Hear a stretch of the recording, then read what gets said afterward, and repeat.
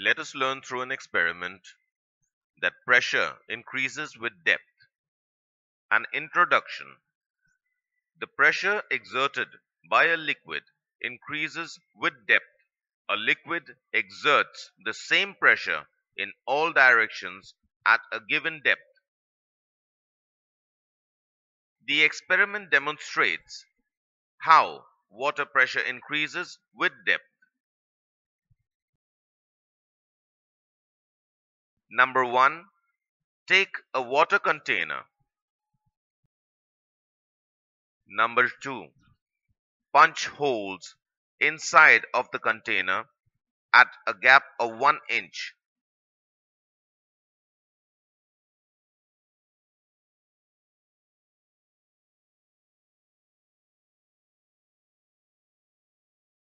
Number 3. Fill the container with water. Observe the distance from the container that the water jet comes out of each hole.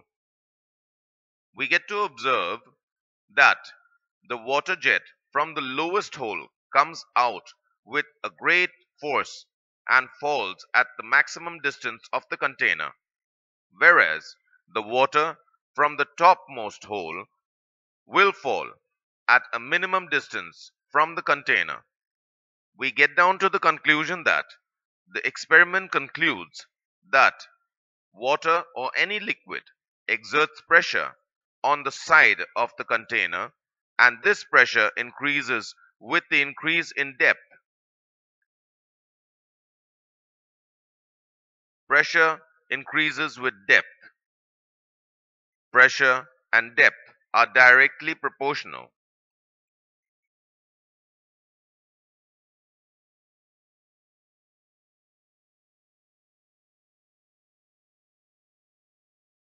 Similarly, take a water container. Punch holes in the side of the container at the same level. Fill the container with water.